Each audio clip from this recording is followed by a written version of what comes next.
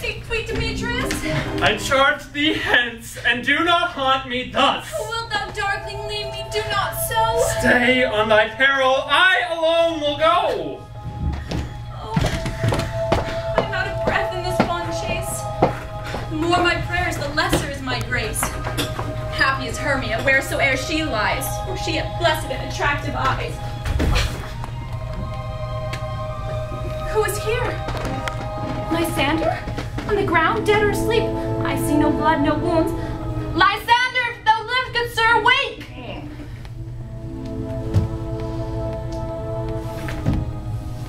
And run through fire I will, for thy sweet sake, transparent Helena. Nature shows art that through thy bosom makes me see thy heart. Where's Demetrius? Oh, how fit a word is that vile name to perish on my sword. Oh, do not say so, Lysander, say not so. What though he loved your Hermia, Lord, what though yet Hermia still loved you, then be content.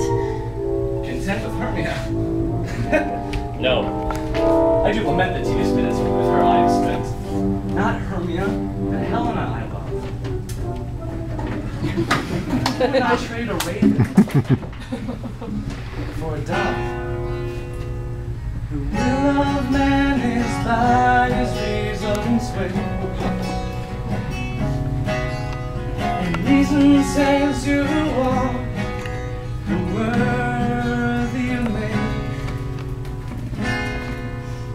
Things growing on are ripe until their season,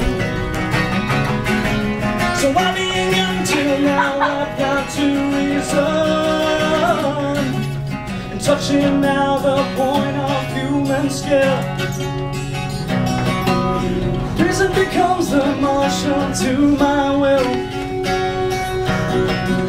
and leads me to your eyes, where I overlook love stories written in love's riches. Wherefore was I to this keen mockery born? When at your hands did I deserve this scorn? It's not enough, young man, that I did never, nor never can, deserve a sweet look from Demetrius' eye. But you must flout my insufficiency. Good troth, you do me wrong, good suit you do, in such disdainful manner me to woo. But very well, perforce I must confess, I thought you lord more true gentleness. Oh, that a lady of one man refused, should of another therefore be abused.